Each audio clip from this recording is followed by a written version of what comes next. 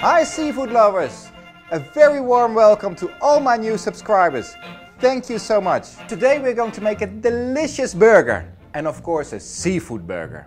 Tuna burger, Japanese style. We use some lime mayonnaise, chuka wakame, we have radish, we have shiitake, we have teriyaki, we have avocado. Let's start building. So first we're going to cut the tuna very fine. I'm using Albacore tuna, you can also say like white tuna, because this tuna species is one of the most sustainable ones. You can have skipjack or albacore, you're in most ways you're safe. And guys, this fish, this albacore tuna is really oily, it's full of flavor, it's delicious. I'm cutting this by hand because then still when you taste this burger, you still have this bite, this beautiful structure.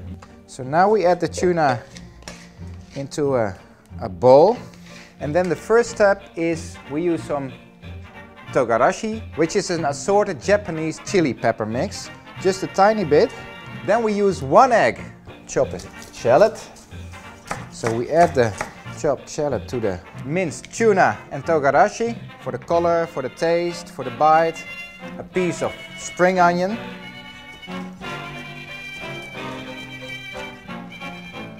And a bit of salt. And last but not least, I'm going to use some breadcrumb. Why? Because this will make the burger firm. So now you mix this all well together. And if you feel that it has still a bit too much moisture, you just add a bit extra of the breadcrumb. And then suddenly you feel that it's going to be firm and strong enough to build your burger. You take a handful of your mix.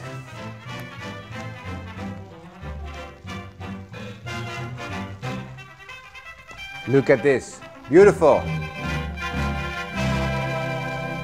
So now we're going to prep all the other lovely ingredients for this amazing burger. Some shiitake, a delicious mushroom often used in the Japanese kitchen. Some radish, some lettuce. I use iceberg lettuce because it has this delicious, crispy, watery, fresh bite.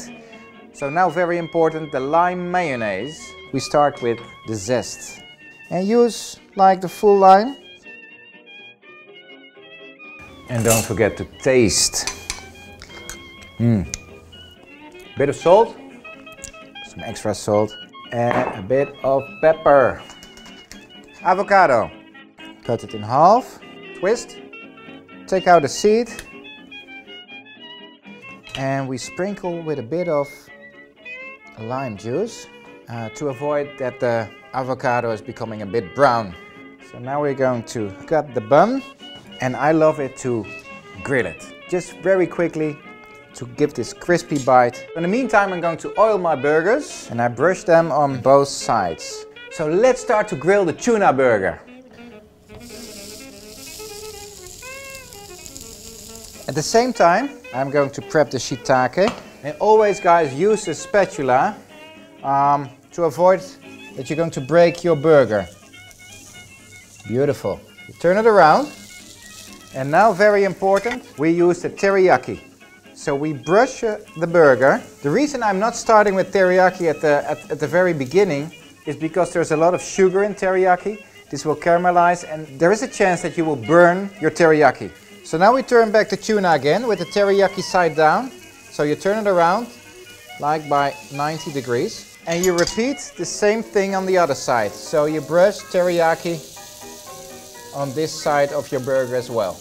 With the shiitake, we're going to add some teriyaki as well. Lower your heat because otherwise it will be caramelized too quickly. Check the burger and turn it around. Perfect, perfect. Shiitake, ready. Burger, almost ready. I just use a tiny bit of sesame seeds and roast them without any oil. It's just to heat them up because when the sesame seeds are warm, all the beautiful flavors are coming out. Yeah, perfect, perfect. Just make sure that the inside of your burger is warm. It doesn't necessarily need to be well done or fully cooked. That's one of the advantages of making seafood burgers. So now we're going to build this beautiful burger. Step number 1, lime, mayonnaise. We take a piece of the iceberg lettuce. Take just a tiny bit of this chuka wakame, which is a Japanese seaweed salad. And now the hero ingredient, this beautiful, beautiful tuna burger. On top of it, shiitake, avocado parts, some radish, spring onion. I take the sesame seeds. And now the other side of the bun, lime mayonnaise. Wow. So then we use this cocktail stick or skewer, radish. So guys, try to beat this burger. If you have any questions, any comments, leave them in the box below and don't forget to subscribe. See you soon for a next episode on Fishy Friday. Delicious!